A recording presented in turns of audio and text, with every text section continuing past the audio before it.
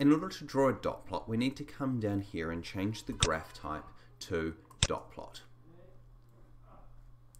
Then we need to choose a numerical variable for our variable 1. In this case, we're going to look at the birth weight.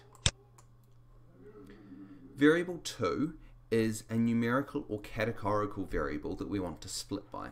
In this case, we're going to have a look at whether or not the mother smokes. The third variable we can use to subset. For example, if we wanted to look at the mother's age, we can then split it up into the mothers who are under 22, 22 to 30, and so on. But in this particular example, we don't want to do that. We can also colour by any particular variable we would like. So for example, we could colour by the race, and then we can see the white mothers are blue, the other mothers are green, and the black mothers are represented by these red dots. We can also add in summaries where we can see the minimum, the lower quartile, the median, mean, upper quartile, max, standard deviation, and the number of points in each group. We can also come along and add in our box plot. Now this overlays the box plot over the points. If you prefer to have the box plot high, you can untick that and tick the high box plot instead. If you're in year 12, you're going to also want to add the informal confidence interval, which you get by ticking this box here, and the confidence interval limits.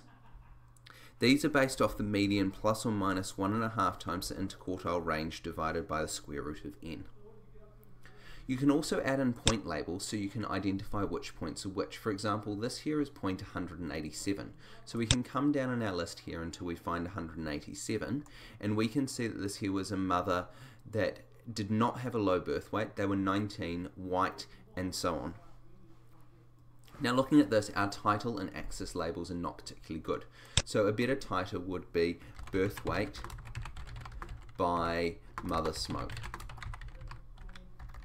When we look at our axis labels, it's important to add in the variable. So this would be the birth weight in grams, and we'll just tidy up that mother smoke slightly, and then we will update the graph.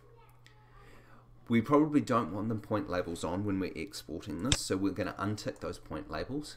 And then to export the graph, you can either right click on it and either click on copy the image or save the image as.